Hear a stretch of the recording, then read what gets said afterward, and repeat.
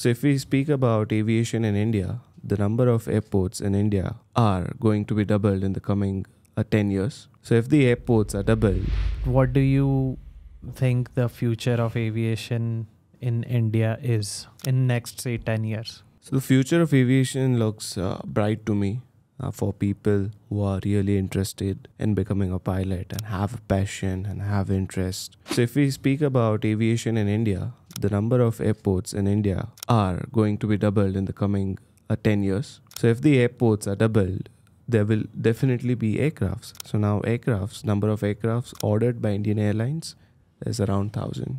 Meaning if we average around 15 to 20 pilots per aircraft, and on a conservative side, that means 15,000 pilots would be required in coming 10 Yes. years. If we average it out to 10 years, meaning 1,500 pilots per year is what we would Yes. require.